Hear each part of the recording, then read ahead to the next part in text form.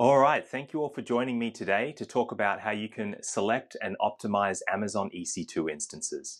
My name's Boyd McGeechy, and I'm the worldwide head of Spot Go-to-Market.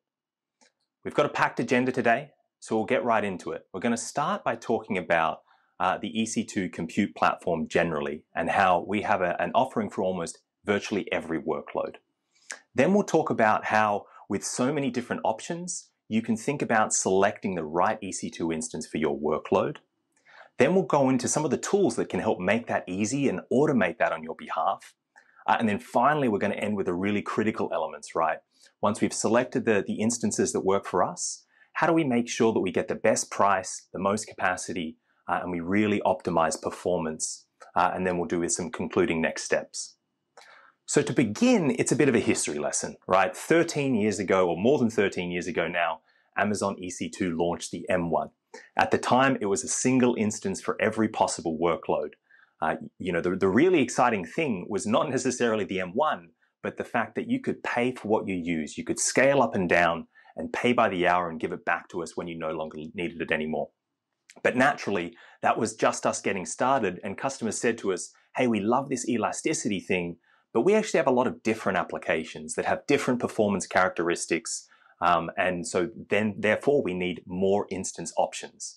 Fast forward over 13 years later, we have more than 400 instance options available to you across almost every imaginable category of performance characteristics that you might care about, right? Whether it's general purpose, high memory, whether you want, x86 architecture, or these days, ARM architecture in the chip as well. From Amazon's own product, the Graviton 2. Do you need things like locally attached hard drives disks? Do you need locally attached SSDs?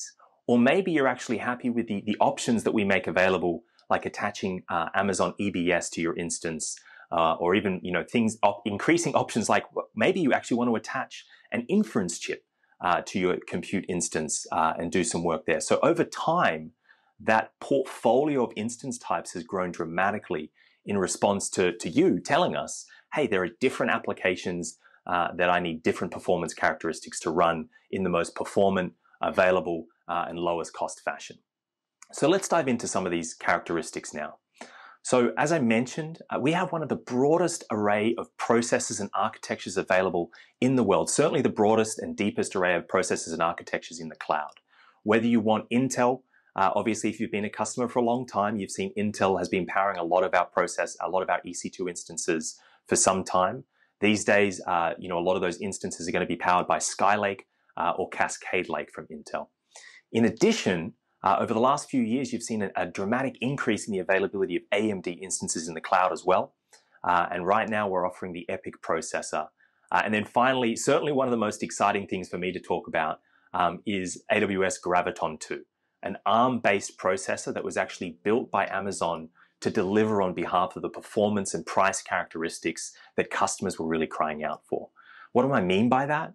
The Graviton 2 instance type provides up to 40% improvement in price performance versus comparable current generation x86 instance types. Okay, so quite a significant potential saving that customers are starting to see by adopting ARM for their workloads. And while you might have been following the Graviton instance types in the cloud for some time, you might not be aware how broad this offering already is. So we have almost all the core family, right? We've got general purpose, the M6G, which was the first Graviton 2 instance launched, the compute intensive, the C6G, the memory intensive, the R6G. But new, we also now offer the T4G, a burstable instance type that's delivered with Graviton 2. And also the X2GD, which is a super high memory instance type with the lowest memory per price of any instance type available. Now, not only do we have all of these different categories that you could consider using, we also have what I call the variants, right? So if you want locally attached NVMe SSDs, we now actually offer the M6GD, the C6GD, and the R6GD, and of course the X2GD, which I've already mentioned, for if you need that really blazing fast, locally attached SSD storage. Also for the C6, the compute intensive instance type, customers told us that they actually want really high networking performance. And so we also now offer the C6GN, which has 100 gigabits per second networking performance. And of course, for those of you who are still wondering, these instance types are all available except the T4 in bare metal as well. Okay, so really excited about that. And one quick note, if you haven't already seen it, the T4G offers a free trial.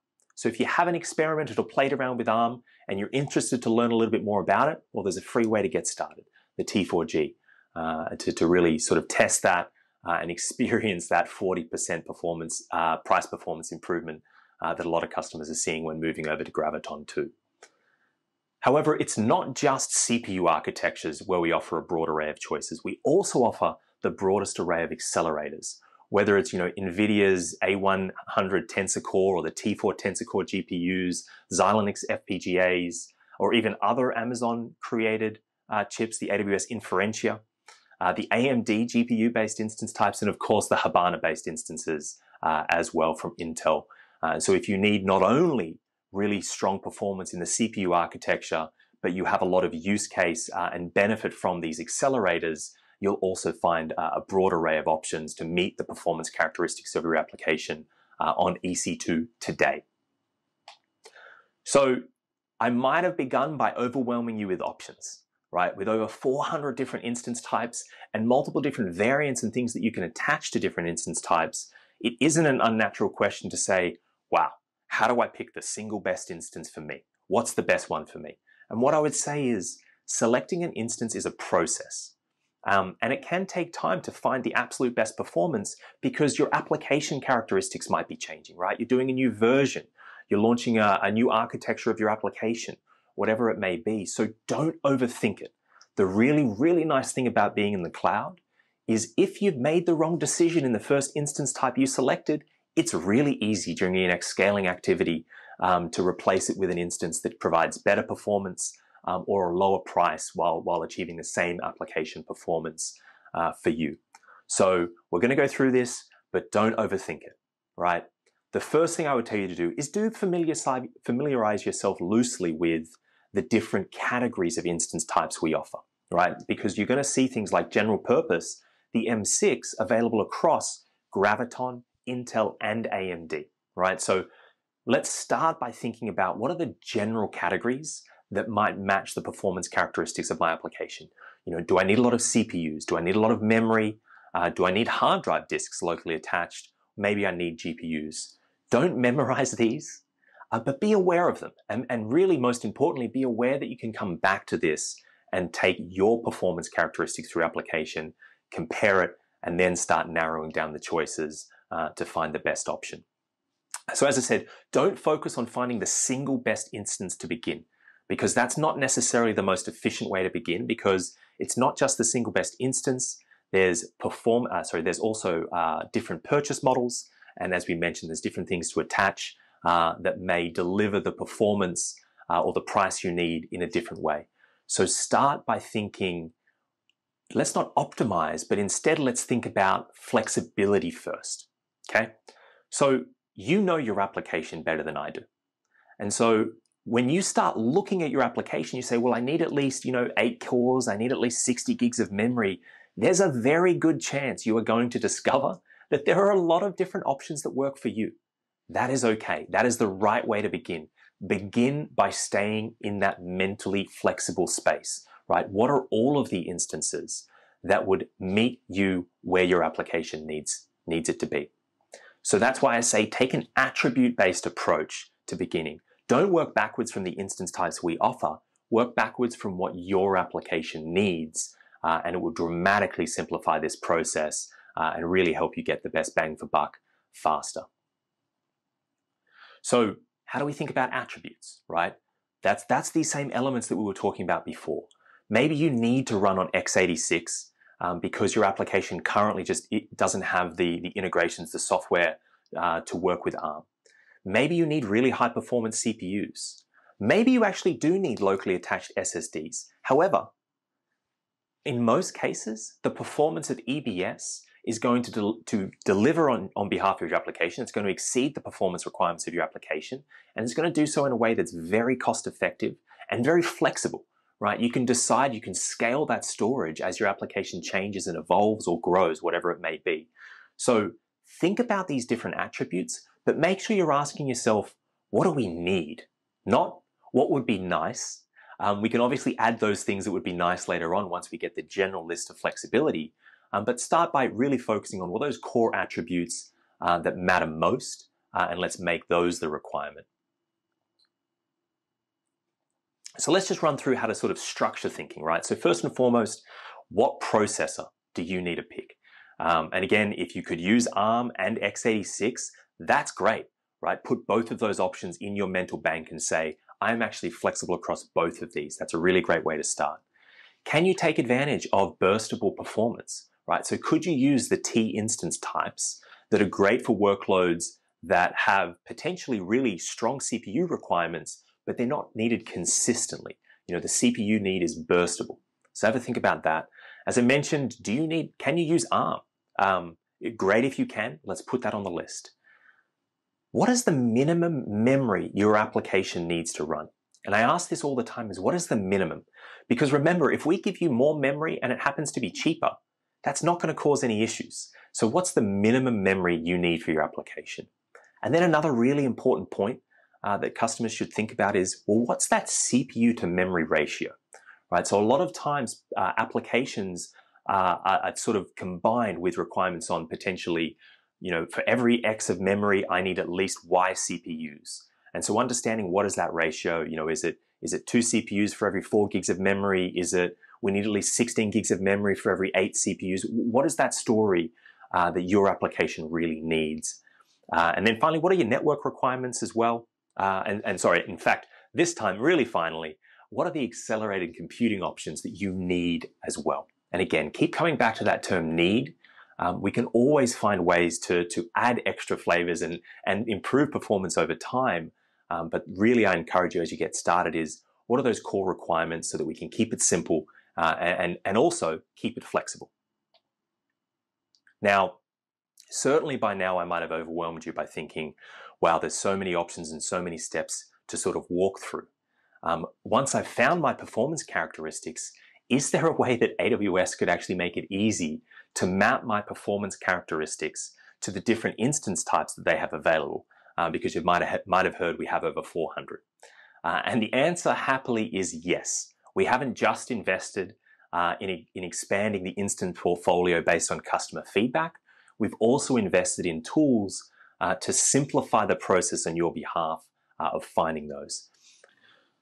So when it comes to discovering Amazon EC2 instances, we actually have 2 different ways that you can programmatically access this information. One of them is an open source project that I'll talk about in a minute. And then there's another project that is the single source of truth that provides the latest attributes, all of the instance types, regional and zonal offerings, and pricing available. And through these APIs, you can actually compare the hardware attributes, the pricing, and as I said, where they're available around the world. But really what I want to spend more time focusing on is the new Amazon EC2 Instance Selector. This is an open source project that was designed to be as flexible as possible in letting you tell us what are the performance characteristics of your application.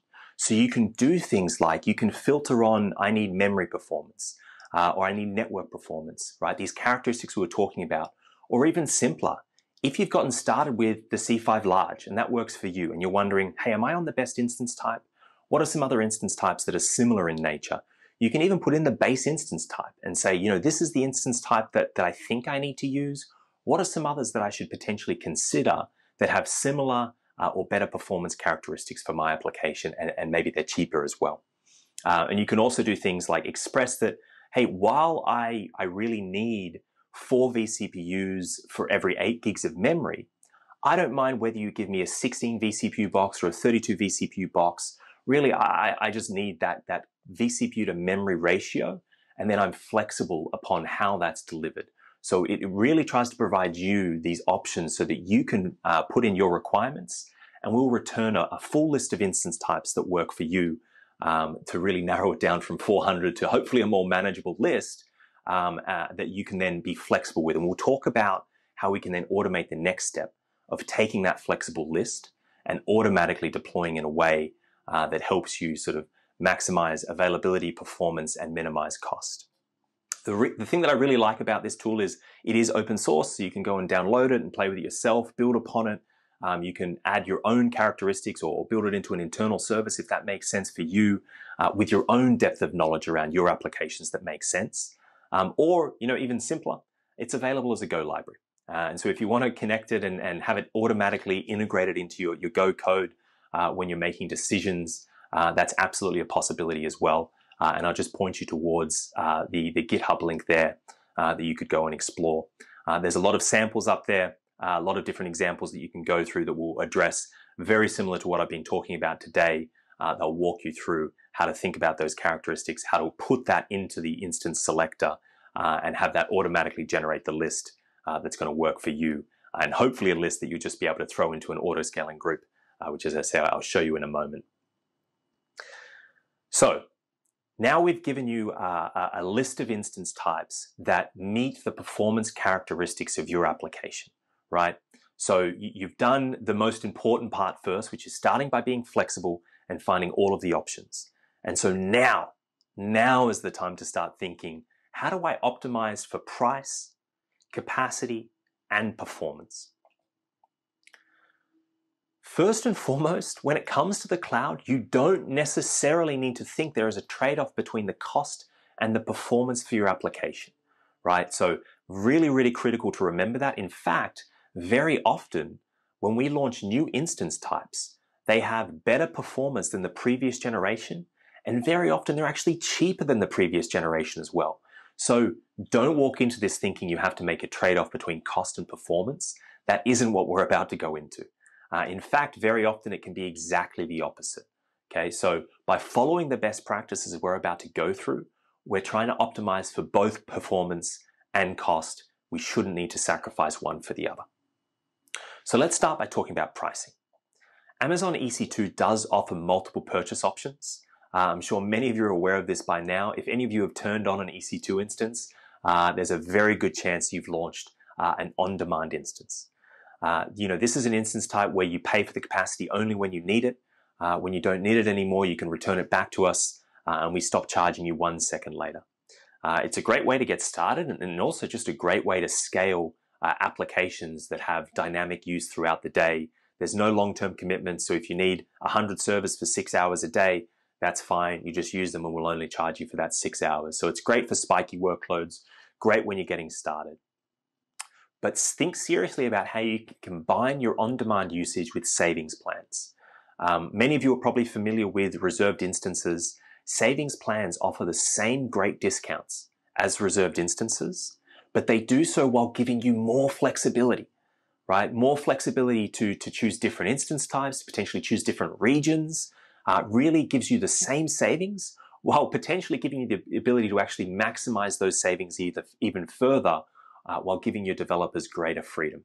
Okay, so definitely consider savings plans as a way to help optimize your persistent on-demand usage, right? That's the really awesome thing with savings plans is anything that's on all the time, you can save significantly, I think up to 72% over the on-demand price. We'll dive into that in a moment. And then finally, as you might have guessed when I said my title at the beginning, we're not going to get through this presentation without spending a little bit of time talking about spot instances. They're up to 90% savings versus the on-demand price. And just like on-demand, you pay by the second. When you don't need it anymore, you give it back to us, and 1 second later, we'll stop charging you for Linux-based instance types. However, the core thing about spot that's different to on-demand is it operates in our spare capacity. And so that means it's really good for fault-tolerant, flexible, and stateless workloads. And if you followed the steps that we've gone through earlier, there's a very good chance you've discovered that you are actually very flexible across multiple different instance types that will work for you. Okay, so think flexible when it comes to spot in particular, and think about that flexibility across instance types that might change over time. You can still very often benefit from leveraging savings plans in detail. One extra point that's worth being aware of is that on-demand and spot are instance types that you launch. Okay, so you launch an on-demand instance, you launch a spot instance. You do not launch a savings plans instance. Savings plans is applied to on-demand instances, right? So very often customers will actually have servers running, EC2 instances running, and then they'll purchase a savings plan that will automatically apply to it. Similarly, if you have unused savings plans and you provision an instance type that matches the savings plan, we'll automatically apply that discount. So you don't launch a savings plan, the savings just automatically apply to the on-demand instance that matches the savings plan. And so I talked about savings plans having the same great discounts as reserved instances, but greater flexibility. So let's dive into what I mean by that in a little bit more detail. There's actually two types of savings plans available for you. There's the compute savings plan and the instance savings plan. Let's talk about the compute savings plans first. It provides the greatest possible flexibility and savings up to 66% over the price of an on-demand instance. Approximately the same, well, not approximately, exactly the same savings as you would get using convertible reserved instances.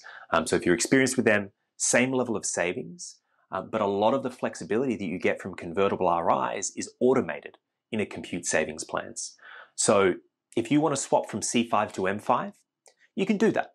And the compute savings plan will just automatically notice, oh, we don't have C5s running anymore, we have M5s. Let's apply the savings plans discount to the M5s. You can also swap regions, right? You know, let's say, for example, that you were deploying in US East Ohio, and for whatever reason, one of your customers or your business, it made sense to move more of your infrastructure into the London region.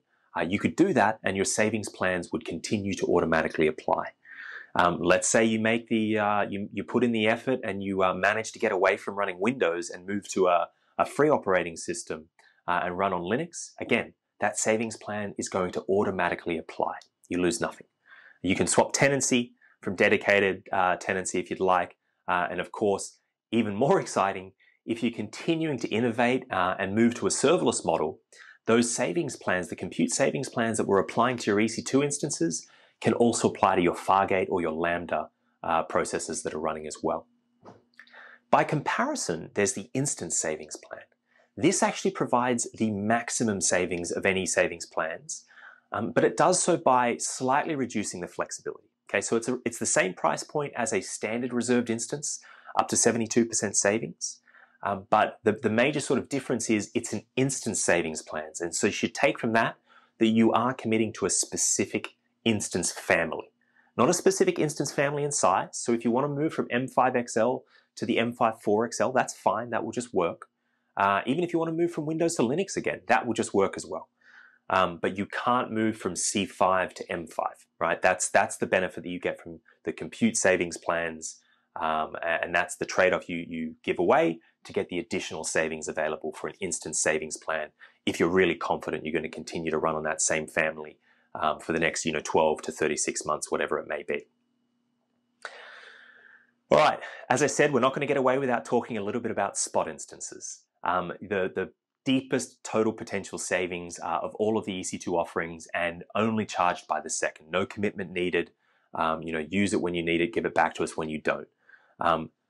Important point, Spot is the same infrastructure as on-demand. That means it has the same security and performance characteristics as any other EC2 instance. It's not different hardware.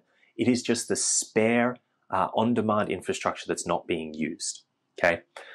Spot prices are actually now highly predictable and smooth, or at least more predictable than they used to be. So if you still are under the assumption that spot prices vary significantly and potentially wildly throughout the day, you're operating on a pre-2017 model of Spot. So be aware, it's much more consistent, much more predictable today. We've talked about flexibility a lot. The instance flexibility is how customers are able to deal with the fact that with Spot, the way we're able to offer you those up to 90% savings is that when we need the server back, we can take it back off you. However, if you're flexible, right, if you're able to use multiple different instance types for that application, then what most customers do when they run Spot is they automatically replace that Spot instance that was taken off them. Let's say, for example, the C4 large, and they replace it with the C5 large, right? So that flexibility is how customers are able to run with confidence applications on Spot consistently. And of course, we'll talk about it in a minute, but we encourage you to combine these purchase models together. All right, let's talk about how to think about sort of capacity across all of these instance options. And what I wanted to share here is really just some sample use cases and workloads of how we normally see customers combining these different purchase options together, right? So databases, you'll hear me say loud and clear and over again, please do not run your databases on Spot. It's a terrible fit. I love finding ways that we can help Spot work for you. Databases are simply not it. You also will find that very often do you scale down a database. And so, almost everyone's going to run that fully covered by a savings plans, potentially even an instant savings plans to really maximize the savings there.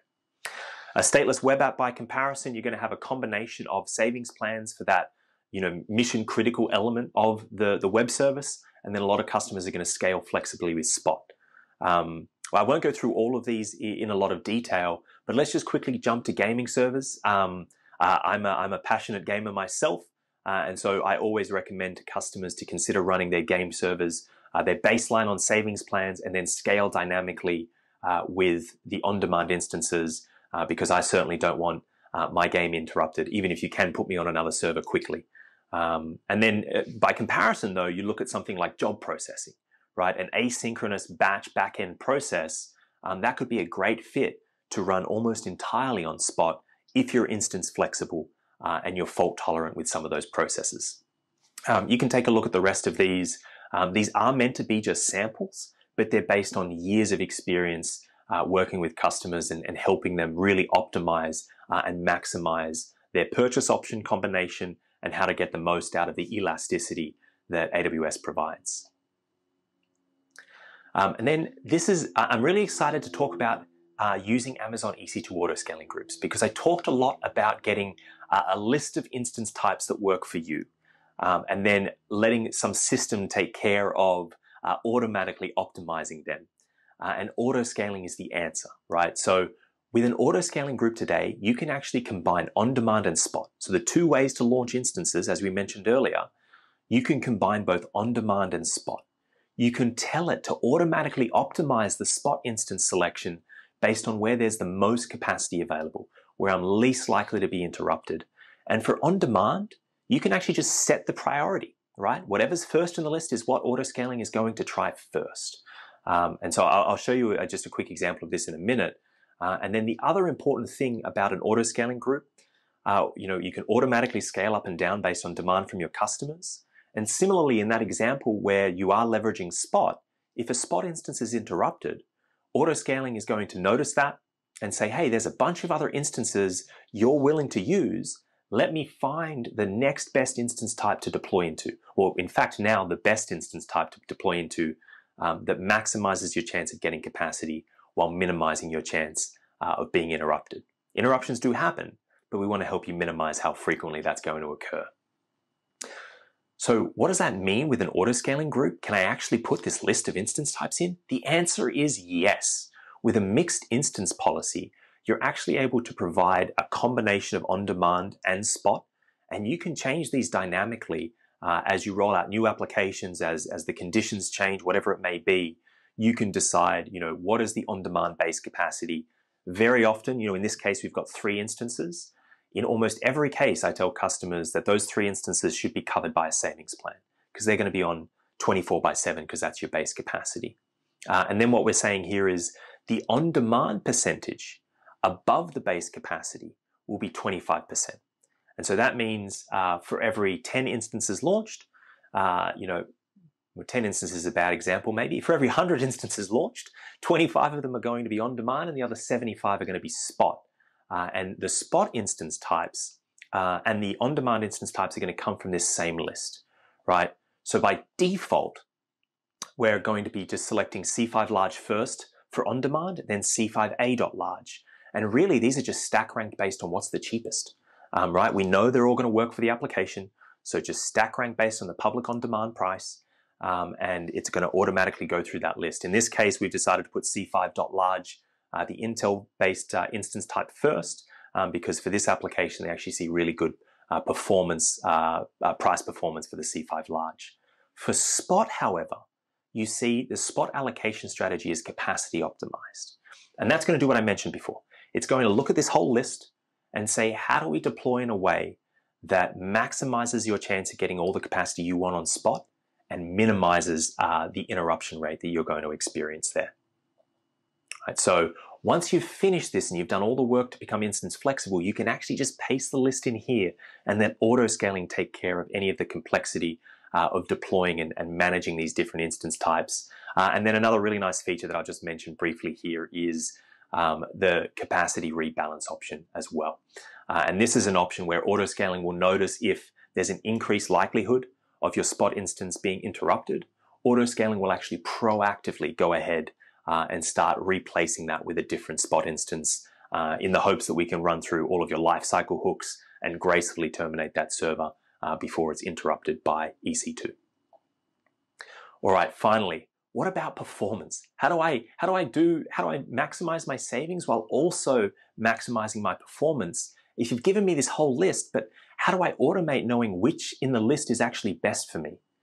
And the answer is the AWS Compute Optimizer. The AWS Compute Optimizer recommends optimal instance types for your workloads that are actually running. It looks at the actual information. Once you opt in, we will look at the performance characteristics that we can see and actually make recommendations and say, hey, maybe you don't need, the C5 2 extra large. Maybe you need the C5 extra large. You're not using all that CPU or all that memory. But it's careful that it's not going to compromise performance. And so, if you were using the memory, it's not going to make that recommendation. We're applying insights from across millions of workloads to make these recommendations as well. And so we're able to use the breadth of scale that AWS has in order to improve the recommendations and deliver deeper insights than potentially any individual customer would be able to do on their own. And then, of course, it saves a lot of time, right? Historically, before the AWS Compute Optimizer, you might need to go and pay a third party or invest a lot of your own time qualifying different instance types. Now, with the Compute Optimizer, with this approach, we can have that automatically turned on, looking at the instances provisioned from this auto-scaling groups and making intelligent and automated recommendations that you can action. All right, let's wrap this up. We're at the end. What are the key takeaways?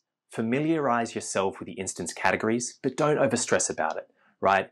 You pay by the second. You can swap instance types with compute savings plans. You can be saving money while continuing to find the best instance type that works for you. So don't overthink about it. Start from your attributes and work backwards to the EC2 instance types available. Don't go and look at the list of 400 and try to work out which to pick. No, start from your performance characteristics and work backwards. It'll help you narrow it down quickly and get a flexible list of instance types that works for you. Use the selection tools. Let that automate that based on your behalf once you understand the performance characteristics of your instance types. And then after you've done all that, that is the time to start optimizing price, capacity, and performance with the different purchase options and the tools and combinations that are available to you, and tools like the AWS Compute Optimizer, of course. We'll just wrap up here by giving a shout out to the AWS training and certification. If you've been interested in any of this and you wish you'd learned a lot of it sooner, there's a lot of resources out there to help you do it. And with that, I'll say thank you. Reminder again, my name is Boyd McGeeky. You can feel free to hit me up on Twitter. And obviously, please complete the survey. We take these very seriously, and your feedback is more than welcome in how we create these presentations and how we deliver them. So please take the time to complete the survey.